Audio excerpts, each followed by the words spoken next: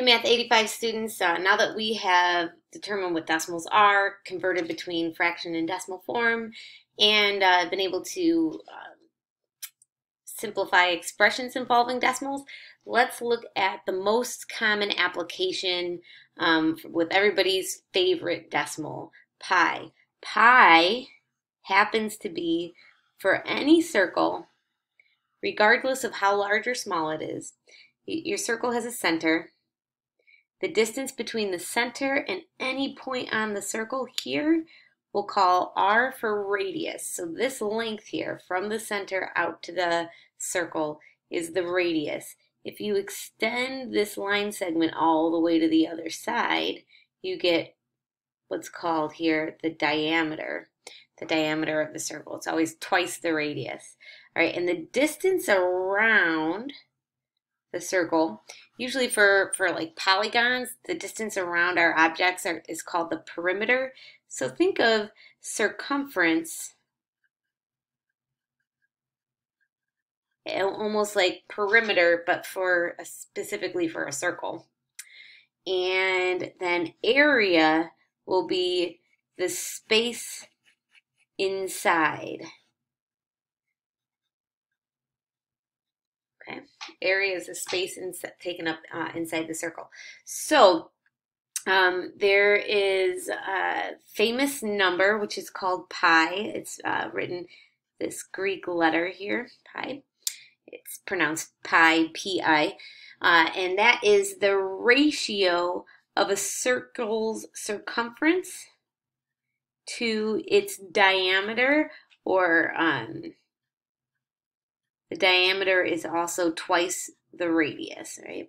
So take any circle, find the distance around it, divide by the distance across it, and what you get is always this constant pi.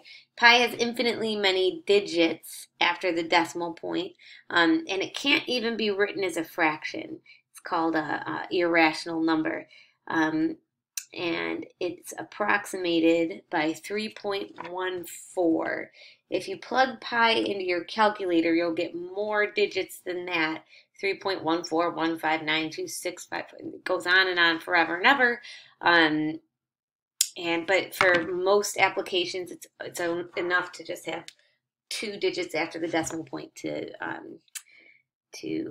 approximate things. Okay, so if you look at this, circumference divided by twice the radius is equal to pi.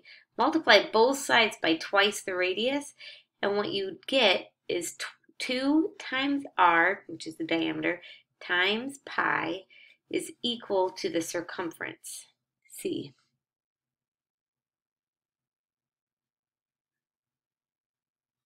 And also to find the area, or the space taken up in the interior of the circle, area is equal to, normally for a square it'd be like the side times the side. Think like if you had a square here with side length r, it would be r times r, or r squared. For a circle, the area is pi times r squared, or pi times r times r. Okay, so these are our 2 formulas that we'll use. Let's just do one example where we calculate circumference and area, and we need to make sure that we understand the units as well.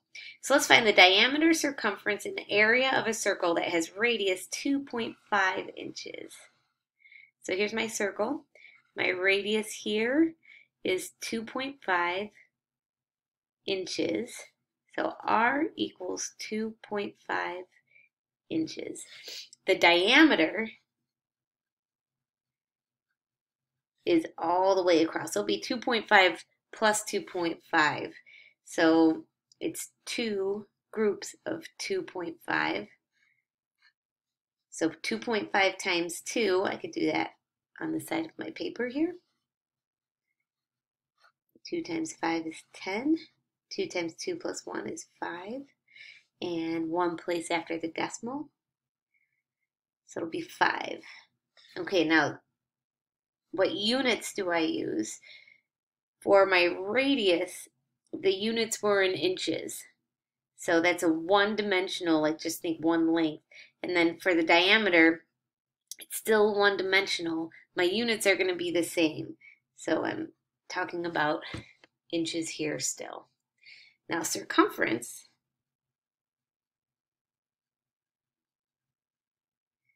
will be 2 times r times pi.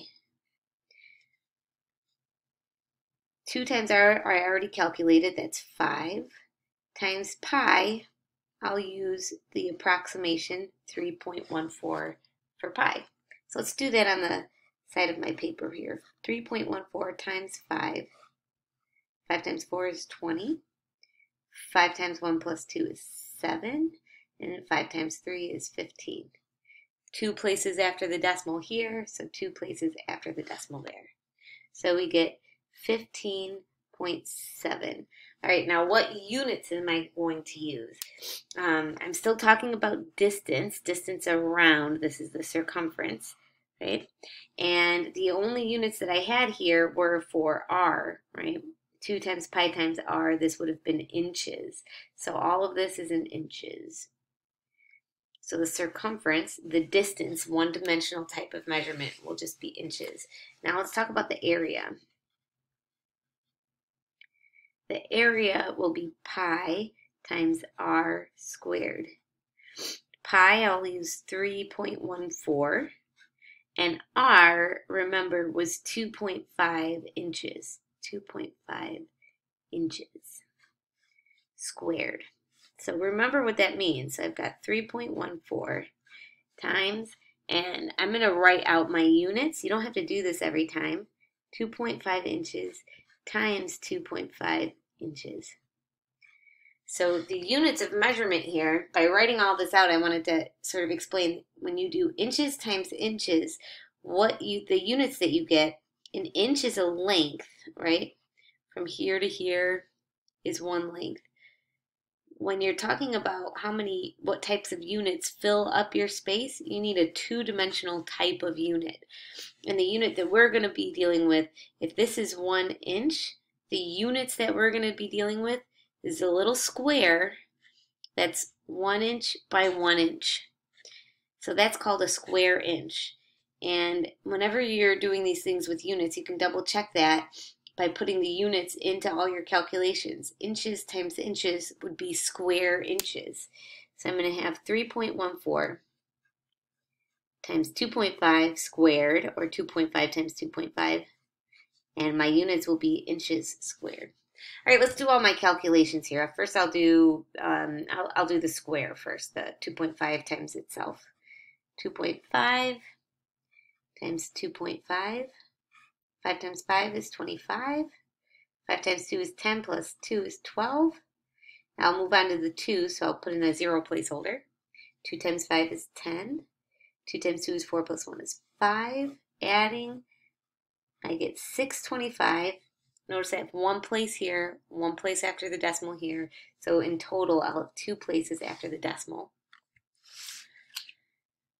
So this will be 3.14 times 6.25 inches squared. So let's do that calculation. 6.25 times 3.14.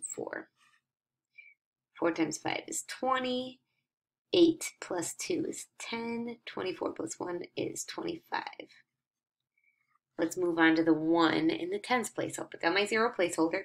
1 times 5, 1 times 2, 1 times 6. Great. Now let's move on to the 3. So it's 3 places over. So I'll put in 2 placeholders. 3 times 5 is 15. 3 times 2 is 6 plus 1 is 7. And 3 times 6 is 18. Now let's add up all these figures. 5, so I get 0, 5, 12. And 3 plus 6 is 9, plus 7 is 16. 8 plus 1 is 9. Bring down the 1. Okay, so now let's double check how many places should I have in my decimal number. 2 places here, 2 places there. So in total, 1, 2, 3, 4 places after the decimal point. So the area of my circle should be 19 and 625 thousandths inches squared. So your diameter is 5 inches, circumference 15.7, and area 19.615 inches squared.